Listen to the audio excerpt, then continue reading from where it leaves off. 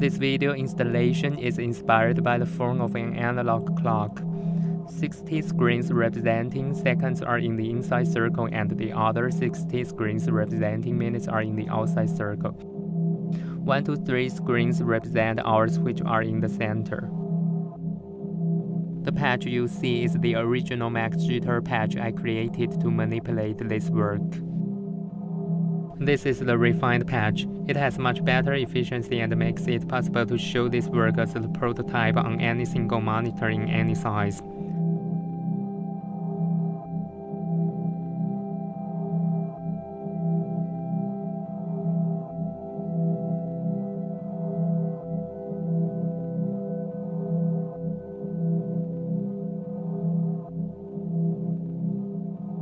It is the first view of this work.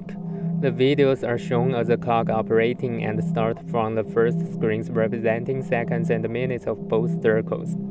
On the screens representing seconds, the video plays for 1 second, then plays the next second of footage on the adjacent screen and continues around the screens, completing a full minute.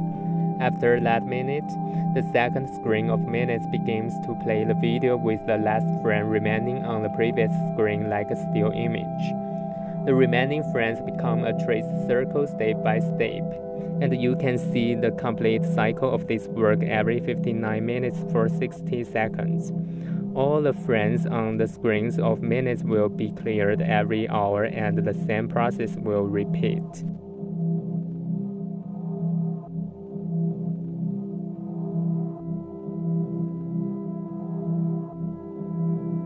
This is the first topic, day.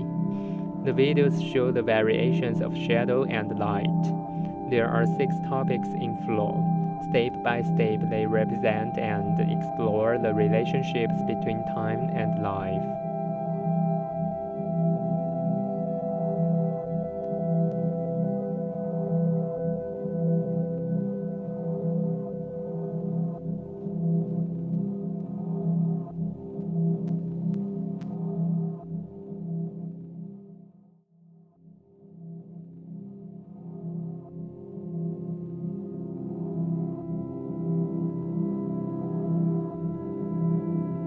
This is the second topic, night.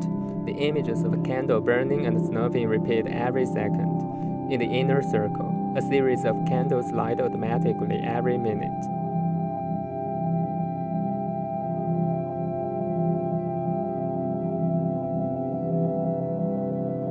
At the same time, the image of a burning but not dwindling candle is presented in the center screen for an hour.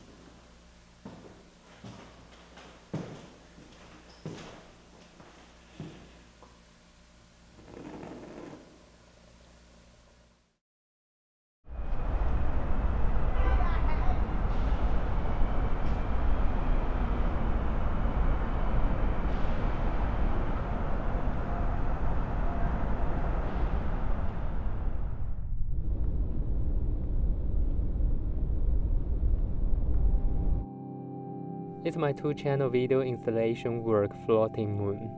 It was exhibited in the Visual Arts Gallery last year. I used 2 cameras to shoot the moon in the sky and its reflections on a lake at the same time.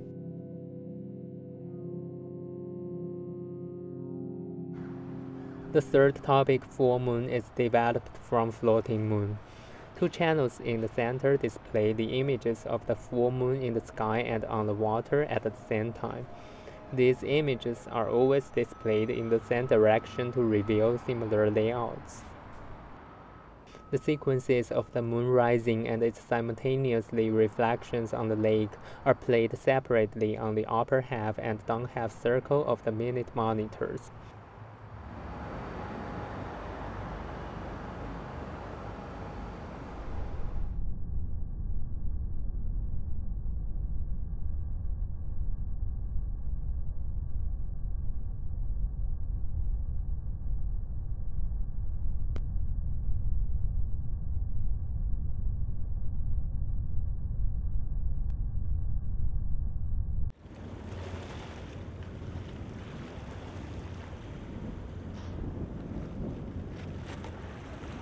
I still have 3 topics to finish in the future. These are the concept images for 2 of them. The first topic is sea echoing. The minute screens show the shots of waves surging against the rocks and dragging the seaweed at dusk. 2 channels in the center present the documentary of the fish port business. The outside channels flash images of the tanked fish fed temporarily by fishmongers or the seafood restaurant for selling or cooking. They live with no tomorrow.